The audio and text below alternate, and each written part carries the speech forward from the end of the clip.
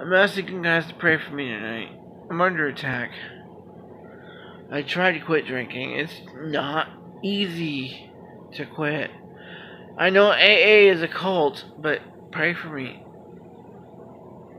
So I'm asking Pastor Tim Henderson, Perry Scarborough, his channel, please pray for me.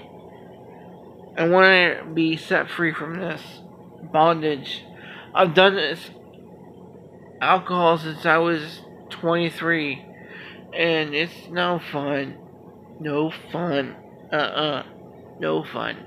I know it's after like 4 or 5 in the morning Eastern time or whatever, but please pray for me.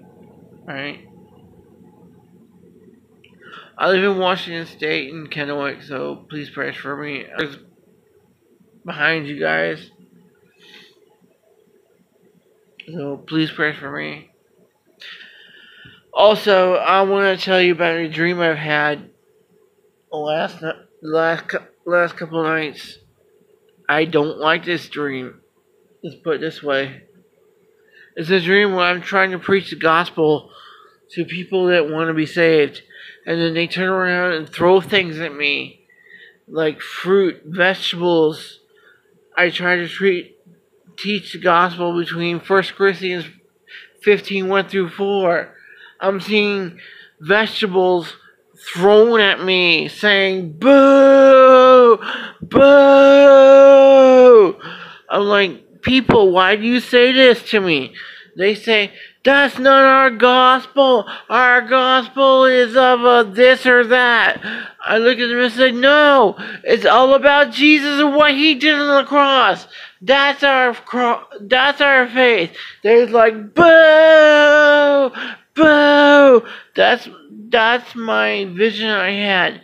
So if you can interpret that, please do so and comment on my channel, David Conlon.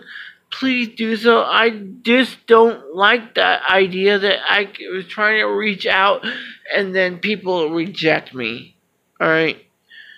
Just please, it's 1 Corinthians 15, 1 through 4. That's all it is. Please save yourself. Save yourself, as in 1 Corinthians 15, 1 through 4. It's none of our works. It's our faith. Contact me in the message below. God bless.